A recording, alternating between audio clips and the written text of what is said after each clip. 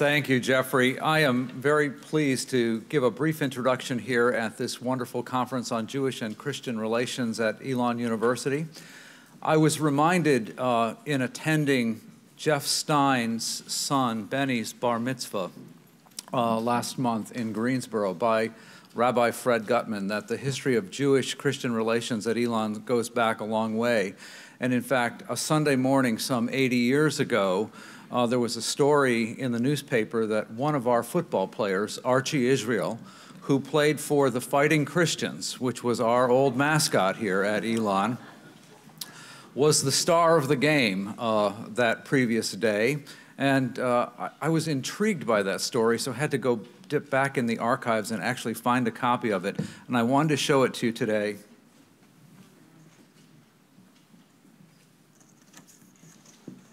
Because it says that Israel leads Christians.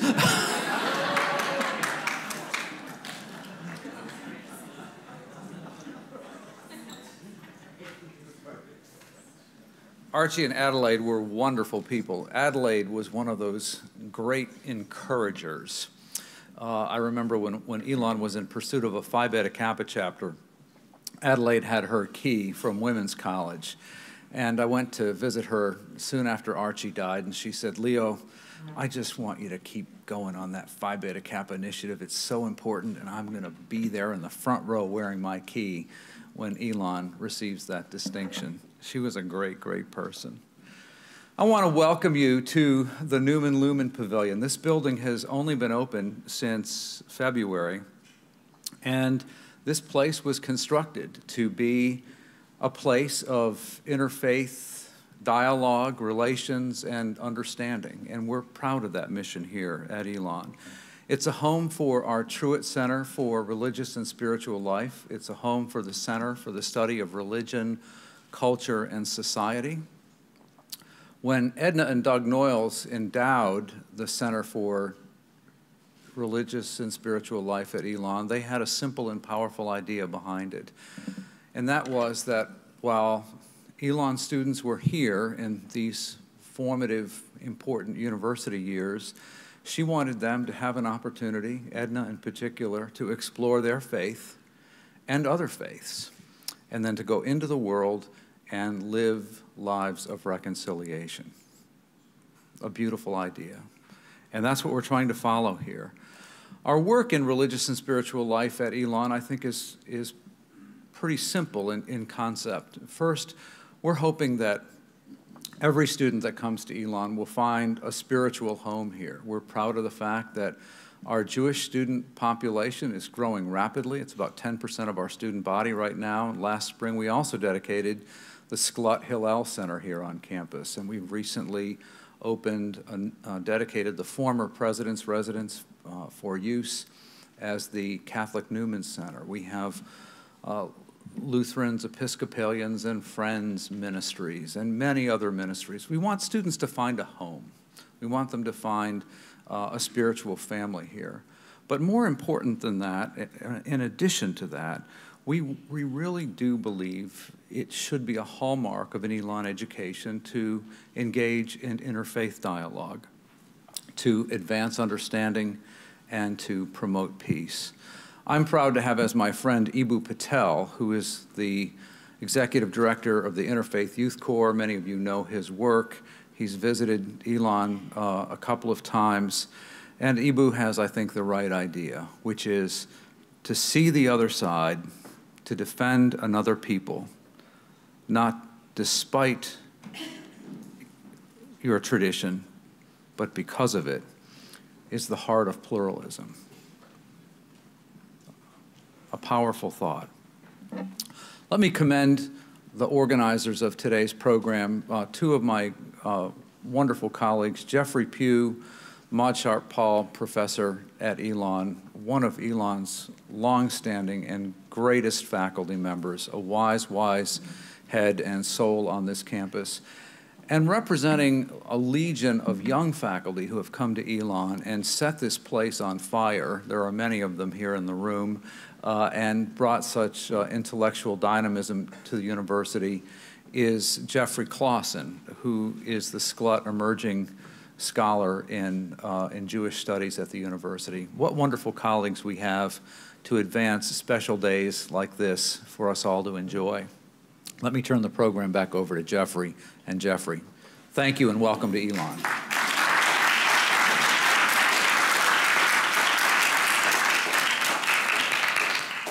So thank you, Dr. Lambert. Thank you for all the inspirational leadership that you provide for Elon University.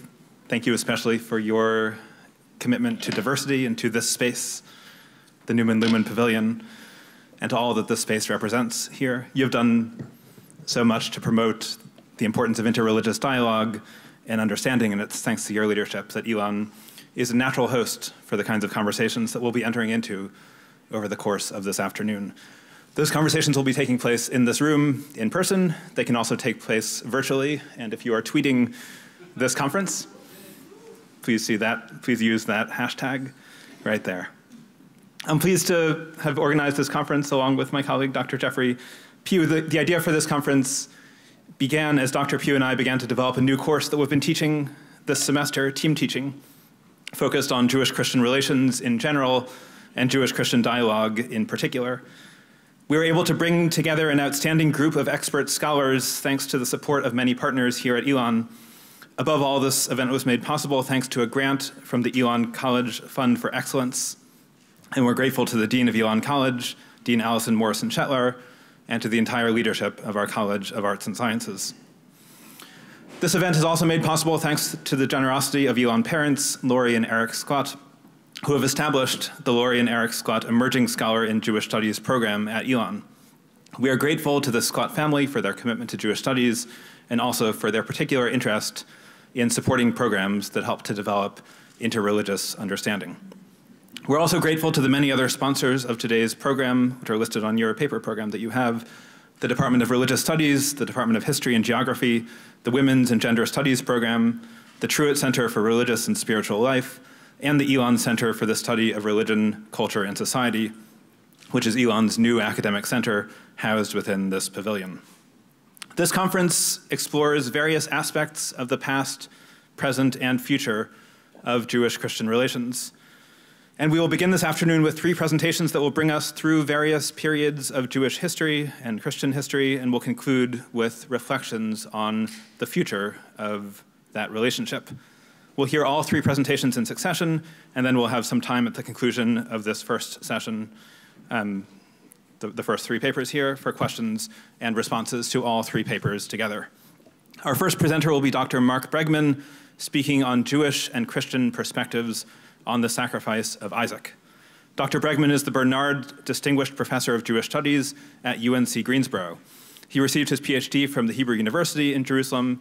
Before coming to North Carolina, he taught for many years at the Jerusalem campus of Hebrew Union College, and he is the author of an outstanding volume on the Tanchuma Yilamdenu literature. Please join me in welcoming Professor Marc Bregman.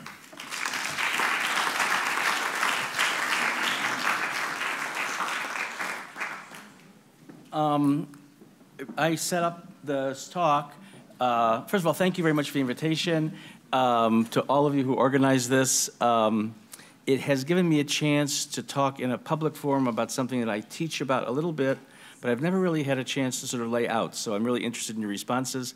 I set the talk up in the way that I teach, where there would be sort of questions you'll see in the PowerPoint, but I think I'll just leave those as sort of like rhetorical questions for the moment, and anybody who wants to respond in the question and answer period at the end of the 3 talks, then we'll leave it for that, just to make sure we stay within the time frame. Let's see if is this supposed to be on my paper? What do I press something here to get it to mine? Oh, good. Okay, thank you very much. Okay. This is a little snippet of the course that I teach, my favorite course that I teach at UNCG, and I've taught other places on the sacrifice of Isaac. And this is really what I taught this year. This is what we had. It was an online course in October, this week of October 21st. I was talking about Jewish-Christian context, and we're just going to do a little bit of the part where that big arrow is, who carries the wood on his shoulders. I don't think I'll read the whole story of the sacrifice of Isaac. I assume that most of you are kind of familiar with it. We're really going to focus on one half of a verse, where you may recall that when Abraham and Isaac and the two servant boys or whatever and the donkey are on the way to Mount Moriah, Abraham places the wood for the burnt offering on his son Isaac. That's what we're going to talk about. It's been depicted in Christian art, and I don't know about Jewish art, but this is the earliest one that I know of, really very early for Christian art, 3rd century, in a Christian catacomb in Rome. You can see Isaac there. The bottom part has been destroyed. And just to jump up something, you know, Gustave Doré illustrated the whole of the Bible and his depiction of Isaac carrying the wood. So the question is, who carries the wood on his shoulders? And you might think, well, there's no question. I mean, it says quite plainly in the Bible that it was Isaac. But it's interesting that it does come up as a question. And for that, you have to know something about what's called typological interpretation, which I'm sure some of you are quite aware of. But very quickly, we're talking about this. Typology in Christian theology and biblical exegesis is a doctrine or theory concerning the predictive relationship of the Old Testament to the New Testament. So without this, it would be hard to understand why the Christians retained the Old Testament. Why read the Old Testament if it's the old dispensation? So it always is, it's almost, in terms of this way of interpreting, it's always in something to relationship to the New Testament. Events, persons, or statements in the Old Testament are seen as types, prefiguring or superseded by antitypes, events or aspects of Christ and his revelation described in the New Testament. If we had time, you could click on this and get to the Wikipedia entry, which is quite good on typology. Okay, so here's the question, which we'll just leave as a rhetorical question for the moment. Using Christian typological interpretation, Isaac carrying the wood for his sacrifice on his own shoulders might be a prefiguration of what event in the life of Jesus described in the New Testament. I see shaking of heads, yes, so I think you all got it already. Probably Jesus carrying his cross. And here's a picture I got off the internet. I mean, not maybe the most famous artist in the world, but I think a very poignant portrayal. And it's mentioned in all of the Gospels. The one in John is quite unique, but I think the best one to illustrate my point. Finally, Pilate handed him over to them to be crucified, so the soldiers took charge of Jesus. Carrying his own cross, he went out to the place of the skull, which in Aramaic is called Golgotha, where they crucified him. Okay, so this, now the typological interpretation of this already begins very early. Some of the very earliest interpretations that we have from the patristic period, in other words, the immediately after the New Testament period. This is attributed to Melito of Sardis. Probably not really Melito of Sardis, but that doesn't really affect us. 2nd century, this is from some sort of a sermon or something, but the key thing is what I put on the side there. Jesus carried the wood on his shoulders as he was led up to be slain, like Isaac by his father. So connecting the New Testament with the Old Testament story of the sacrifice of Isaac. Again, very quickly, just some of the patristic, the church fathers. Augustine in the 5th century, of course, a very, very important church father.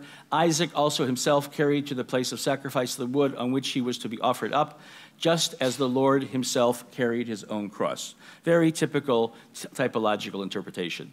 And finally, just so that we get some Protestant material in as well, and we're jumping way to the 18th century, it continues all through all these centuries.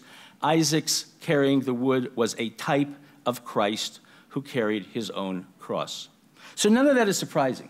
Very typical and I think powerful Christian interpretation. And you even have it in art here. I like this one because I think the way that the artist has depicted the wood on Isaac's shoulders looks like a cross, okay? I mean, it seems to say cross almost. Okay, so all of this is not so surprising, but this is surprising. Now we have a passage from rabbinic literature in a work called Genesis Rabbah, which is our earliest midrashic work on the book of Genesis. Now, midrash I like to define as creative interpretation of Scripture. It is meant to be creative. It is not meant to be the simple, straightforward, unadulterated meaning of the text. And on the verse, so this is, and now this work contains material that it seems to have been edited, so it contains material up until around the 4th, 5th century CE in Palestine. So whoever put this in this work was living in the context of Roman Byzantine culture in Palestine. That's very important.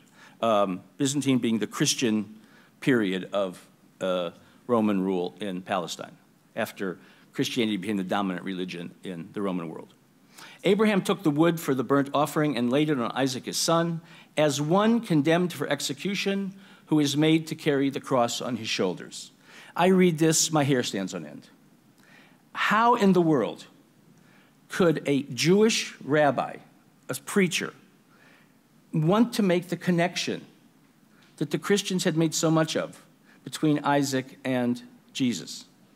Why? I mean, it's hard for me to imagine that anybody could have taught this or included this in any work that he was putting out without knowing that there was some echo of Christianity here. Okay, so now how are we going to explain this?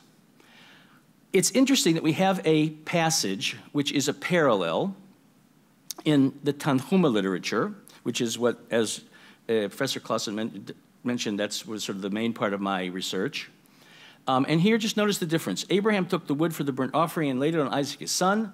To whom might Isaac be compared? This is a real parallel, right? To one whom, after being condemned to death, was going out to be burned with his wood on his shoulders. So now, if you think about which came first, and also which is closer to the biblical text, which is less creative, I would normally have that as a discussion question, but I think you'd have to say the Tanhuma text is closer because, in fact, Isaac is carrying his wood to be burned, right? We know that Abraham built an altar and he was going to sacrifice him with a knife and then burn him. So it's really quite close to what we call the pshat, the simple meaning of the text. But on the other hand, it's almost universally agreed that the Tanhuma literature is later than Genesis Rabbah, right? So normally would think that Tanhuma is adapting, rewriting, reworking a passage in Genesis Rabbah. So another possibility is that whoever put together Tanhuma Buber, by the way, Buber, that's not Martin Buber, that is the grandson of Martin Buber, Shlomo Buber, Solomon Buber, the grandson, right, I think? Right, Shlomo Buber, of course. Shlomo Buber is the grandfather of Martin Buber, and Martin Buber kind of spent a lot of time in the summers with his granddad and got a lot of his Yiddishkeit, his Jewishness from his father.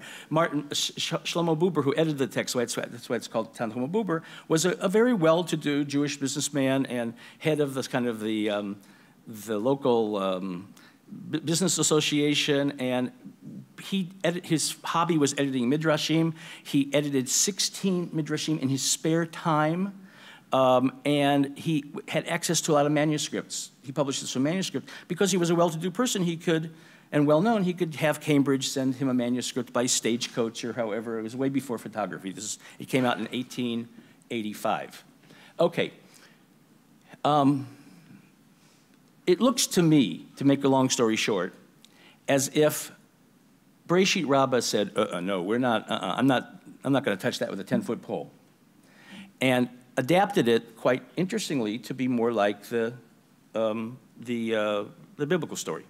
That seems to me what happened. Somebody already very quickly said, no way, I'm not putting that in my book. Okay? So now, that's where I'm going to leave this for a moment. And now I'm going to take a big, big jump, okay? We're going to make a big jig jump to a work of art. Anybody know who, does that ring a bell? Chagall, right away. Okay. Now look at the way Marc Chagall depicts the Akedah, the Binding of Isaac story. You look up in the upper corner, somebody carrying a crucifix, probably Jesus, right? And a little closer up, and now if you look at the figure that's right, so Marc Chagall, for those of you who don't know, was a Russian Jewish French artist, mostly spent most of his time working in Paris, but very much depicted the life of the shtetl, the Jewish community in the farther to the east. And he has been referred to as the quintessential Jewish artist of the 20th century. So what's the quintessential artist of the 20th century doing? Putting crucifixes and Jesus into his art. But what's interesting that who is this figure walking behind Jesus? How is this figure walking behind Jesus dressed? What might the way this figure is depicted suggest about how the Jewish artist Marc Chagall viewed the crucifixion of Christ? Were there time enough, I would let you chew that over a bit, but a little help here. Just to give you another way that shtetl Jews of the similar period have been depicted, typical hat. I think it's pretty clear that Marc Chagall was trying to say here is who is following Jesus, a typical Jew from the shtetl like I grew up in. Clear? Okay. So it's interesting that Marc Chagall just seemed to be almost obsessed with this in a way. He did a couple of pastels after he did the oil painting, and in every painting, every depiction, he always used the same basic format. And we have, you know, again, the Jesus or something in the upper corner. This is perhaps one of the most famous paintings by Chagall that I think helps us understand what's going on here. He titled The White Crucifixion. So what do you see in the painting? Clearly, Jesus crucified, but I think very unique. What's his loincloth looks like a tallis, a talit, a Jewish prayer shawl. On his head, he doesn't have a crown of thorns. He has something like some kind of rag, I don't know, something of that sort. And if you look all around the edges, you have images of Jews fleeing here and there and whatnot. So what is he trying to say here? Let's read very quickly. I think we have time. We have another 2 minutes. Okay, so we're going to read this in 1 minute, and I'm going to pose my question. In 1938, the 1938 painting by White Crucifixion represents a critical turning point for the artist Marc Chagall. It was the first of an important series of compositions featuring the image of Christ as a Jewish martyr and dramatically call attention to the persecution and suffering of European Jews in the 1930s. Jewish identity of Jesus, well, we can go on, but let's get to the bottom. By linking the martyred Jesus with the persecuted Jews and the crucifixion with contemporary events, Chagall's painting passionately identifies the Nazis with Christ's tormentors and warns of the moral implications of their actions. So he understood the martyred Jesus as a symbol of the martyrdom or the suffering of the Jewish people. I think we could summarize it. Okay, so now we get to, and interesting enough, Pope Francis, the new Pope, says this was his favorite painting of all. Of any painting he knows, this is his favorite painting. So I was going to ask you the question, like, do you like it or don't like it? But at least one Christian, quite important Christian, likes this painting a lot. Okay, so would this make a good illustration of the Genesis Rabbah text? I personally think it would make an interesting illustration. I don't know that I would put it in a book directed at Jews, because I think it would cause a lot of questions that I would want to be able to discuss. And here's my final question, and with that I'm going to end. Does Chagall's painting help us understand why, in the Byzantine period, when Jews were under Roman Christian rule, a Jewish commentator on the Akedah, the binding of Isaac story, compared Isaac's carrying the wood on his shoulders to someone made to carry his cross to his execution? Since it's going to be quite a while before we get to any discussion, here's what I think is going on. And I only really came up with this because of your very kind invitation. One sentence. I think possibly it wouldn't be so far-fetched to think that the reason why somebody put this text into the Genesis Rabbah collection was in a way to say what Marc Chagall was saying. He's saying, we know about Jesus, and for us, Jesus is our suffering. He's Jewish. He suffered on the cross, and we suffer. And it's not so far from, it's not such a different. It's not you and us. It's us together. It's some kind of a statement of that sort. And it's the first time I ever came up with that interpretation. So I thank you very much for inviting me to give that talk. And I look forward to your...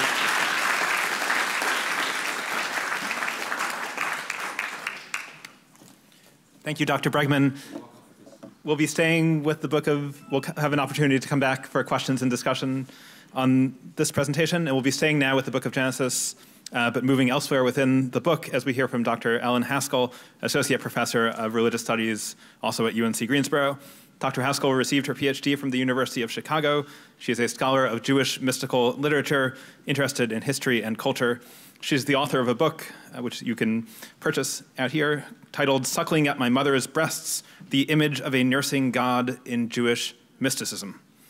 She'll be speaking this afternoon on contesting the kingdom of heaven, Rachel as a counterpart to Christ in medieval Jewish mysticism. Please join me in welcoming Professor Elon Haskell.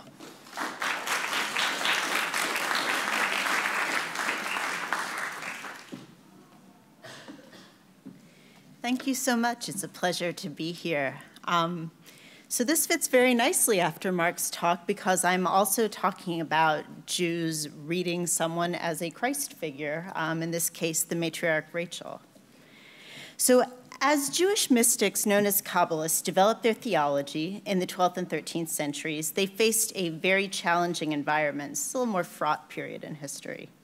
With the growth of the Mendicant friars and the 1215 Fourth Lateran Council's attempts to police Christian society's boundaries, Jews living among Christians came to serve as conveniently located others by which the Christian community defined itself.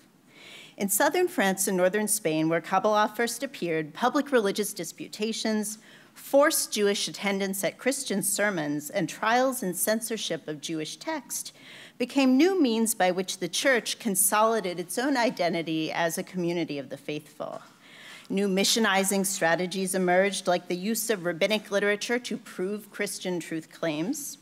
And during the 13th century, Spain's Jewish community became familiar with these claims with public and private debates, polemic literature, and art that was going up on churches everywhere at the time. Indeed, the Spanish Kabbalists possessed intimate knowledge of Christian ideas and of the specific gospel texts. Today, I want to demonstrate how the mystics resisted Christian majorities' religious truth claims by creating literature that used Christian themes to assert Jewish truths. So Sefer HaZohar, the Book of Splendor, which is the most important work of classical Jewish Kabbalah, was composed in northern Spain in the late 13th century. And in it, the matriarch Rachel, who suffers a very painful death in childbirth in Genesis 35, receives a very unusual treatment. Rachel's death while bearing Benjamin, the final Israelite tribal ancestor, is described as a necessary precedent for God's divine presence, which in Jewish mysticism is often gendered female and called Shekhinah, which is divine presence, to manifest among the 12 tribes of Israel. And this interpretation of Rachel's death breaks with earlier rabbinic tradition, in which when Rachel dies, it's understood to be caused by her husband Jacob's death curse of the idol thief, right? She's run away and taken her father's idols. He doesn't know, Jacob curses, and it's not connected in the Bible, but she dies. Rachel's significance in this literature is tied to her role as essence of the house, Ikar Habayit, which is a term that derives from a rabbinic wordplay on Psalms 113, Akeret Habayit, which is a barren woman in her house. Just as the Psalm's barren woman is transformed into a happy mother of children, God transforms the barren Rachel of Genesis 29 into the mother of Joseph and Benjamin. And the rabbis understand Rachel's role as essence of the house to mean the Israelite people are called by her name and by the name of her descendants. In the Zohar, however, Rachel's death provides the focal point for asserting Jewish identity in a way that negates contemporary Christian claims about Jews. And this assertion invokes elements of the Christ narrative and hinges on a reinterpretation of the term kingdom of heaven. So to understand the following texts, it helps to know that of the many names for God's divine presence in Kabbalah, these include Shekhinah, presence, lower world, essence of the house, Malchut, which means kingdom, and Malchuta Divrikia, which means the kingdom of heaven. So here's the Zohar, this 13th century text about Rachel. For all those 12 tribes are themselves the adornment to the lower world. And when Benjamin was born, Rachel died, and this lower world took her place. For when Benjamin was born, Shekhinah joined herself with all those tribes and took the house with all of them. And Jacob knew in the secret of wisdom that when 12 tribes were completed, Shekhinah would adorn herself and join with them, and Rachel would die, and she would take the house. And then Rachel was purified, And Shekhinah took the house with all those tribes and became the essence of the house. And Jacob said, behold, the time has arrived for 12 tribes to be completed. And truly the world that is above will descend to the house to join with them, and this poor woman will be superseded before it. And again, also on the same topic, same text. Why did Rachel die immediately after Benjamin's birth? So Shekhinah could be crowned as was fitting, and she could become the happy mother of children. And with him she began to be established among 12 tribes, and with him the kingdom of heaven began to manifest on earth. And this is the secret. For every beginning that comes to be made manifest is difficult, and therefore there is in it a judgment of death, and from there it is settled. Come and see. Every beginning is severe, and afterwards gentleness. And in the time to come, the Holy One, blessed be he, will prepare to arouse in gentleness against the rest of the peoples who worship the stars and planets, and afterwards he will overpower them with harsh judgment. Now, in these teachings, Rachel's death and her son's birth stimulate the divine presence to manifest among the 12 tribes of Israel. Rachel's husband Jacob has prior knowledge of this event and its consequences, but the text implies her death is for the greater good, which is God's permanent indwelling among Israelites. Shekhinah's divinity supersedes Rachel's humanity. The divine presence assumes Rachel's role as essence of the house, the spiritual core of the Israelites. And this event is described as the kingdom of heaven emerging into the earthly world among its recipients, the Israelites. Now, this narrative actually addresses key polemic claims of the surrounding Christian community. So this is what Jews were hearing when they were forced to attend Christian sermons. Right, the three main arguments were, first, that the Messiah, human incarnation of God, had arrived in the person of Jesus Christ, who suffered and died for humanity's salvations.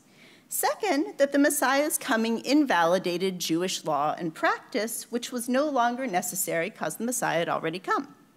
And third was the assertion that since Jews denied all this, they were rejected and had been excluded from present or future salvation.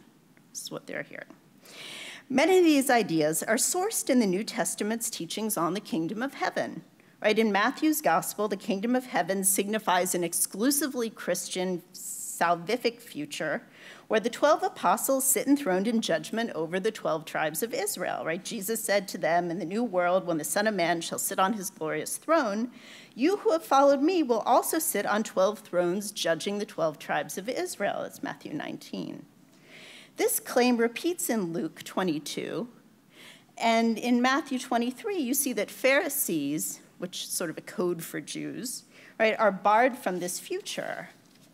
So by developing a Rachel narrative in which the kingdom of heaven represents not an exclusive Christian salvation, but instead a divine manifestation that confirms that God is with the Jewish ancestors, the Kabbalists reclaim the kingdom of heaven from the 12 apostles, and they return it to the 12 tribes of Israel.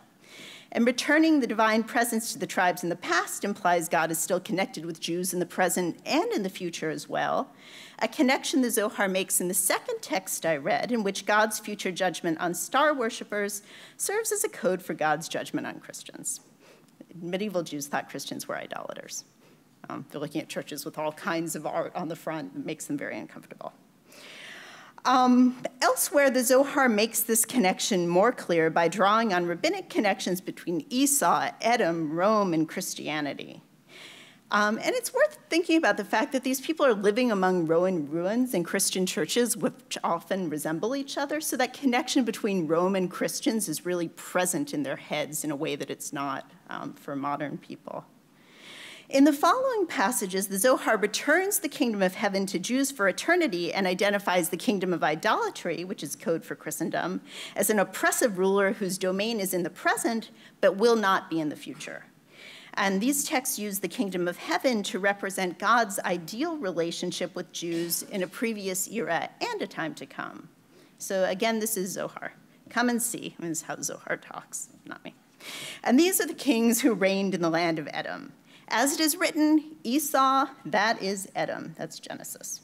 For the time had not yet arrived for the kingdom of heaven to rule and to unite with the children of Israel, and when it settled on the smallest of all the tribes, which was Benjamin.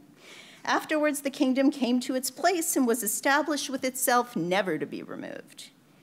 And you shall be blessed because I am holy. It's Leviticus 11. Who is I? The holy kingdom of heaven. The other kingdom of idolatry is called other. Come and see. I, rulership of the world and the world that is coming, upon which all depends. Other side, defilement, other. And his rulership is in this world, but he has nothing at all in the world that is coming. These Zoharic texts provide a counter-argument to Christian claims about Jewish exclusion from salvation by placing Israel in a position of holiness and literally othering Christianity. Framing this argument in terms of kingdom of heaven, however, also lets the Kabbalists make a claim about Jewish law. The rabbis associate the term kingdom of heaven with the Shema prayer in Mishnah Brachot 2, and explain that accepting the yoke of the kingdom of heaven is a necessary precedent for accepting the yoke of the commandments, which means Jewish law. And this theme is also expanded in Babylonian Talmud. So very, very ancient rabbinic texts all say that the kingdom of heaven is really the Shema prayer. And clarify that the part of the Shema that's most relevant is the Lord is our God, the Lord is one, which is the core of Shema. Shema, of course, is the central Jewish declaration of faith and a distinct marker of Jewish identity, and as early as the year 200, reciting it was considered an act of acknowledging God's authority and his connection to Israel, which was called accepting the yoke of the kingdom of heaven. This declaration of Jewish status prepared the person reciting it to practice Jewish law, to accept the yoke of the commandments. And drawing on these traditions, the Kabbalists used the kingdom of heaven to stress Jewish relationship with God and their hope for future salvation, and to affirm Jewish law's ongoing practice. So the Zohar's authors make this point even clearer when they write, at the hour that a person comes to receive upon himself the yoke of the kingdom of heaven, the Shekhinah comes and rests upon his head like a witness. The text implies that every contemporary Jew reciting the Shema reenacts Shekhinah's original coming among the 12 tribes of Israel in the past, engaging her in the present, and anticipating her in the future when she comes and rests on more Jews. By applying these Jewish definitions and Kabbalistic redefinitions to a term that is held in common by Jews and Christians, right, kingdom of heaven, the Zohar's authors extract the kingdom of heaven from Christian usage and make it a marker of Jewish faith and identity. And to show how this deals with messianic claims, I'll return to Rachel herself, because her presence is essential to the Kabbalist idea of Judaism's validity. She allows them to rework the Christian foundational story of a human being whose death precedes divine manifestation into a Jewish context, transforming it into a critique of Christian principles. So although Genesis describes Rachel's painful, difficult death, it's not the main focus of Jews on Rachel. It's as though the Kabbalists have looked for someone who could mirror Christ and chosen that story deliberately. The Kabbalist interpretation of Rachel's story connects them in different ways. They both suffer greatly before they die. Their suffering is both preordained. Jesus is known to himself, Rachel's to her husband. Both are among 12 figures, the apostles or the tribal ancestors. Both die for a greater purpose. Jesus dies for his followers' salvation. Rachel makes way for God's presence among the Israelites. Both hold the keys to the kingdom of heaven, Jesus more literally, Rachel more figuratively. Both figures' death precedes divine manifestation, with Jesus revealing his divine nature and Rachel making way for God's presence among the Israelites. So juxtaposing the Rachel narrative with the Christ narrative allows the Kabbalists also to show the difference between these stories. And this helps them to kind of critique the Christians who are in turn critiquing them. A few items. Rachel's death in the act of giving life contrasts her fertility to Jesus' celibacy, which is a state the authors of the Zohar thought was very troubling. Rachel, as a dying human woman who's superseded by a divine manifestation, acts as a foil to Jesus' ambiguous mingling of humanity and divinity, which also troubled Jews. And in fact, incarnational arguments were very important in this context. Jews heard them a lot. The text implies that while human suffering and death might precede the greater good of divine manifestation, that line between what is human, what's divine, can't be crossed. Dying for the greater good doesn't divinize the one who suffers, right? Shekhinah may take Rachel's place, but that poor woman, as her husband calls her, is still dead. Yet her death invokes the divine presence's arrival, like Jesus's precedes the Holy Spirit in John 20. And just as Jesus purifies and removes the sins of those who believe in him in Christian doctrine, Rachel's death is also a purification. Finally, Rachel herself has messianic implications that belie Christian claims about Jesus as Christ. For example, she herself has a role in announcing the coming of the Messiah, but that makes it clear that she's not the Messiah herself. Right, so there's all this, and what is it? It's not polemic, which is clear about its purpose. It's not parody, which is funny. It's really a persecuted minority trying to disassemble the claims of the group that is oppressing it in a very, very troubling time in order to reassert themselves and evoke some kind of place from which they cannot be moved.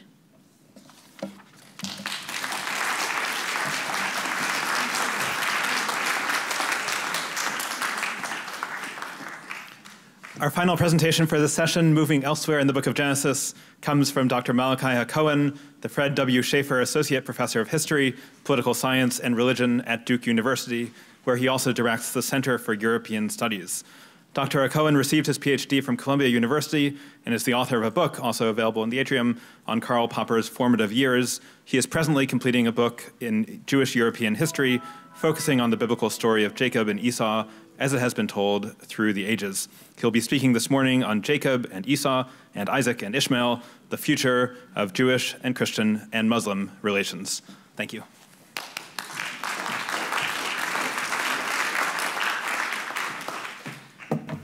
Thank you, Jeff.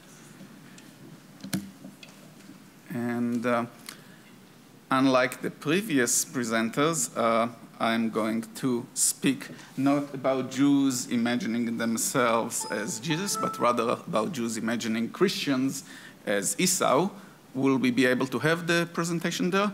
And then it's precisely the collapse of this, of the typology, which makes possible sessions such as today, that is the Christian-Jewish dialogue.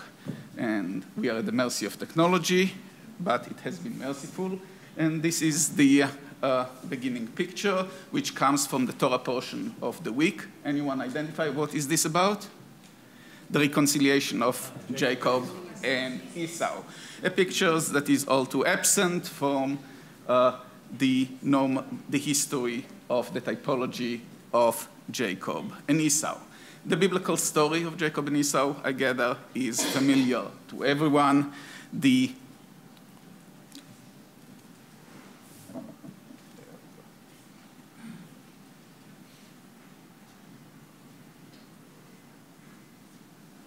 There we go. Okay. The oracle to Rebekah, predicting the coming of the two children, of the twins. 2 nations are in your womb, and 2 peoples shall diverge from your body. 1 people shall be mightier than the other, and the elder shall serve the youngers.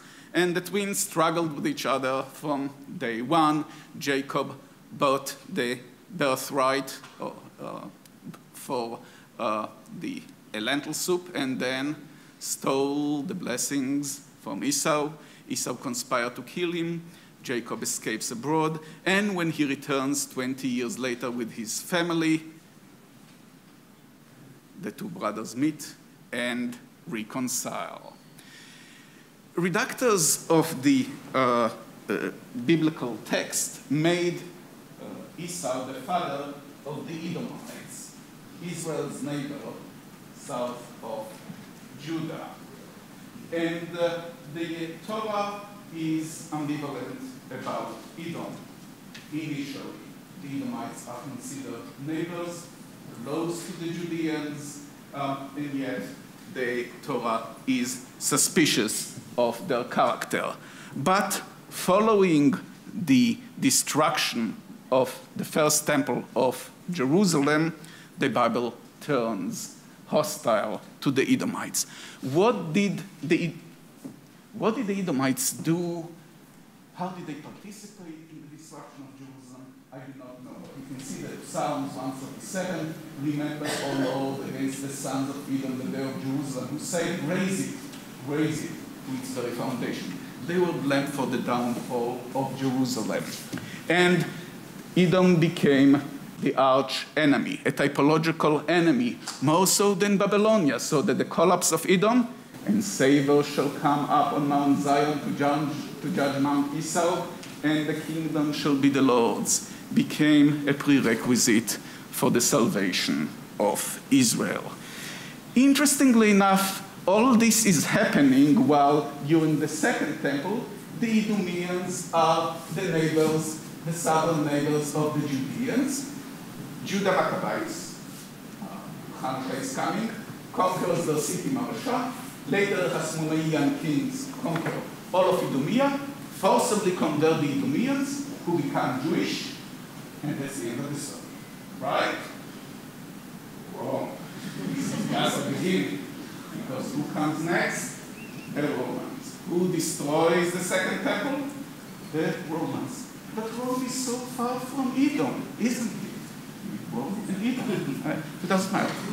No matter. During the rebellion against the Romans of Bar Kokhba, 132 to 135, some Jewish rabbis began associating Edom and Esau with Rome. Balaam occurs. A star shall come out of Jacob, and a scepter shall rise out of Israel. And Edom shall be dispossessed, and Seir's enemies shall also be dispossessed, and Israel will do valiantly. And Rabbi Akiva beheld Bar Uzma, Bar son of Skar. He explained, this is the King Messiah. And in Jewish Midrashim homilies from that period, we begin seeing the identification of the Roman Empire with Esau. The voice is Jacob's voice, but the hands are Esau's hands. Jacob's voice cries out about what Esau's hands did to him in Beitar, which was the last fortress city to fall to the Romans. And the hands are Esau's hands. Esau's hands, this refers to the evil empire, Malchut Harisha, that destroyed our temple and burned down our sanctuary and exiled us from our land.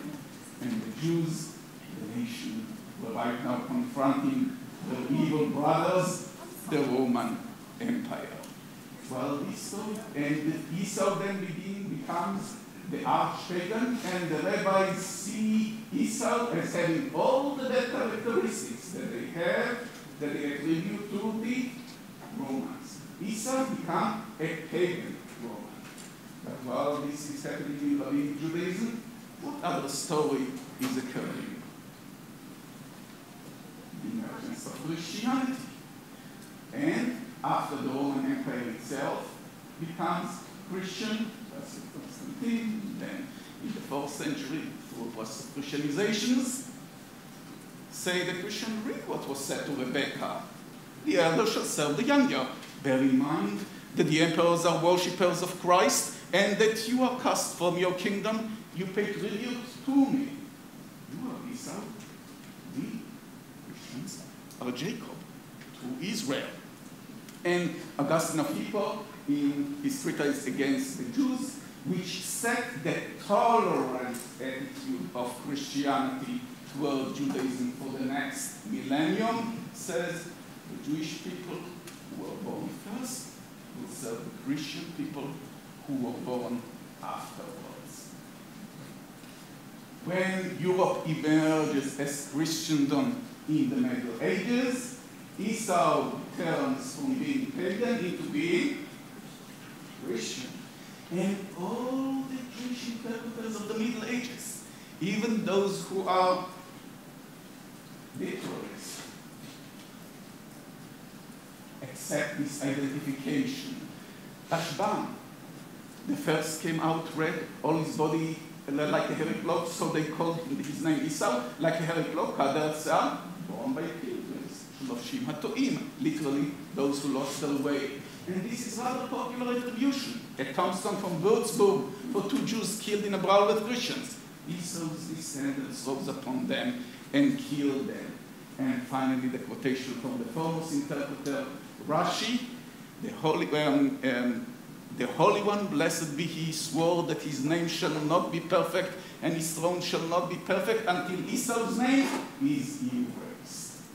In other Rashi versions, it's not Esau's name until Amalek's name. And the difference between the two versions of Rashi is significance. This is the polar case. The relationship between Jews and Christians, between Esau and Jacob, is not like the relationship between Amalek and Israel, which is an eliminationist, destructive relationship. If Esau really killed Jacob, the story would be over. That's not the Jewish-Christian relationship, which is why it's at the end only the Holocaust that is going to put an end to the typology of Jacob and Esau. Esau can murder, but for the most part, Esau oppresses. This is the typical relationship, Jewish-Christian relationship, that we have seen for almost 2 millennia. So, where are we? We started with the biblical story. We saw Esau becoming the father of Edom. We saw Edom emerging as a typological enemy. We saw the rabbis turning Edom into Rome, and the church father interpreting the elder shall serve the younger as the Jews shall serve the Christians. We also know that the Jews serve as testimony for the truth of Christianity. Whom did we miss in this story? We missed the Muslims. This is what the Muslims' Mediterranean looks like around the time of Charlemagne, and here in Spain, the confrontation between Christianity and Islam. I think that's the thing that actually Christianizes Esau for the Jews. That is, Esau continued to be pagan for Jews well after the empire was already Christian. What about Isaac and Ishmael? The story is probably familiar to you. Ishmael is born out of servant of Abraham. He is expelled by Sarah, and he's saved in the desert by God, who promises Ishmael that who promises Hagar that Ishmael too will be blessed and will be the father of a great people. Very early, already before the rabbis, the Arabs, the Muslims, began to be identified with Ishmael. And the initial attitude of the rabbis toward Ishmael, ambivalent. While there are negative attributes ascribed to him, at the same time, look at that. God bless Abraham with everything, and Abraham call. This teaches us that Ishmael repented his bad way when Abraham was still alive. There are Jewish rabbis, had a famous halachic school called Rabbi Ishmael. There is no Jewish rabbi called Rabbi Esau. Once the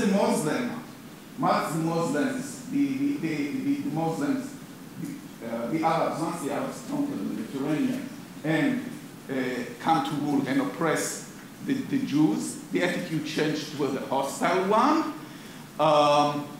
And Ishmael, again, for Sephardi Jews, Ishmael does become a typological enemy, which they like to see removed together with Edom and the Christians. And here you can see the quotation from Bachya ben Asher, which claims these are the two nations among whom we are oppressed, Edom and Ishmael, and both of them God shall eventually get rid of.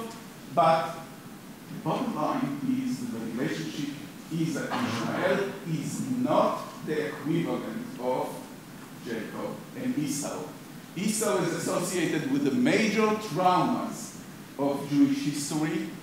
Ishmael is not, which is the reverse of what we see today. I'm being told that I'm actually running out of time, so I will skip over the early modern period where we see the better Jewish-Christian relations and the typology being silenced in Jewish renderings of the Bible. I will even skip the period of emancipation and of modernity, when the Jews and Christians become citizens in the same state, and the Jews have to decide what is the relationship between Jacob and Esau. There are some models here for Jewish-Christian relations, which I will not speak about among Reform Jews and among Orthodox Jews. I'm afraid I'll have to skip those. It all did not end very, very well, right? We have the emergence of racial anti-Semitism at the end of the 19th century. Jacob is declared Jewish even for non-Jews. You hate Jews. We no longer need to be true Israel. In response to it, you have a Zionist Jacob, which equally claims the traditional Jewish Jacob.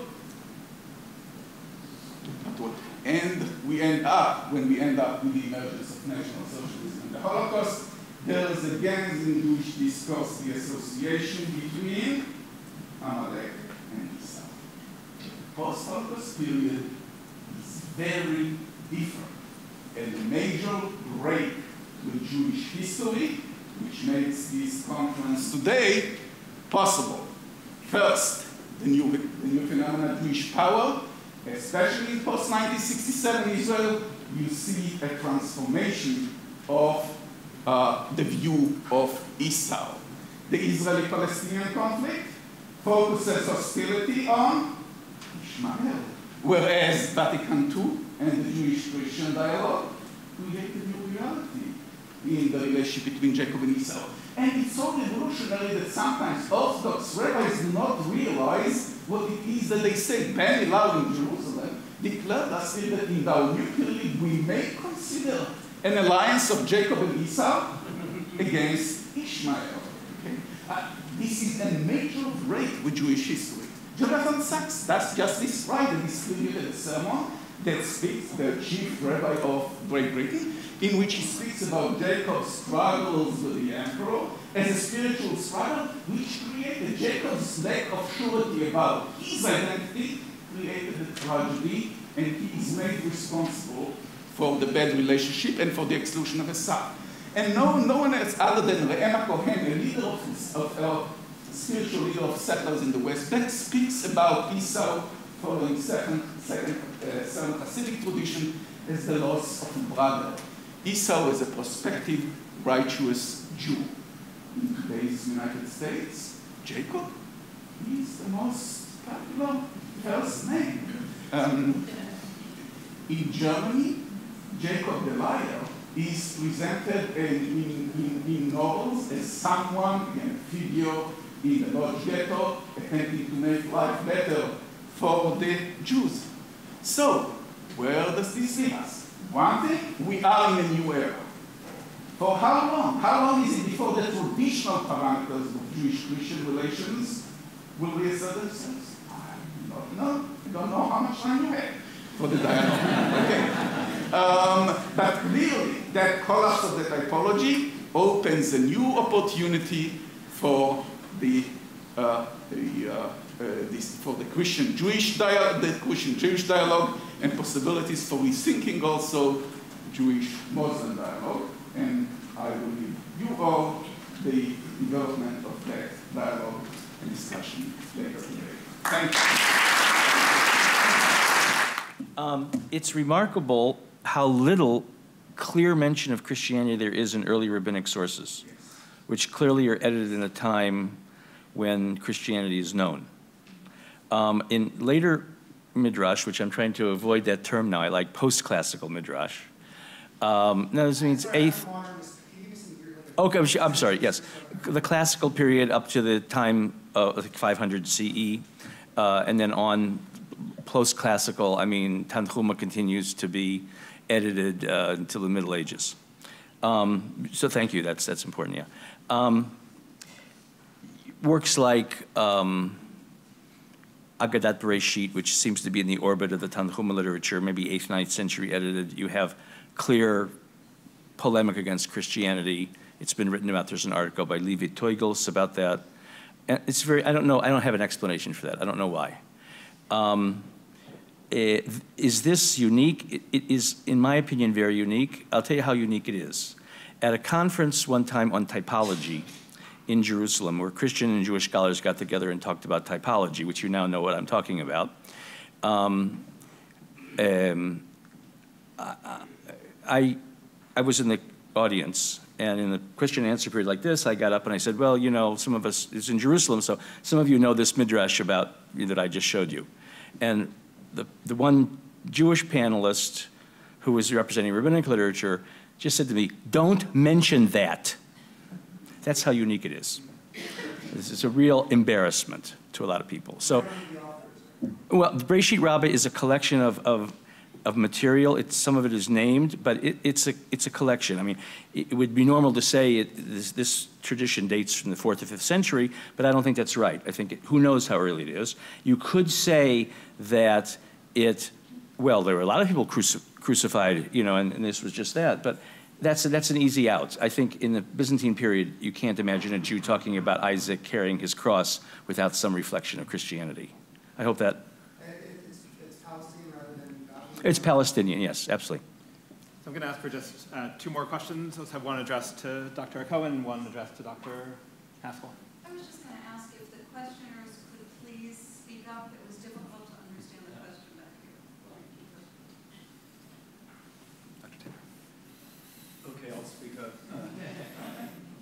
Really, question and quick comment to Elon or Mark or any of you really, but first of all, the question, the word for cross in Genesis Rabbah is what? Slubo. Okay, interesting. Is his cross.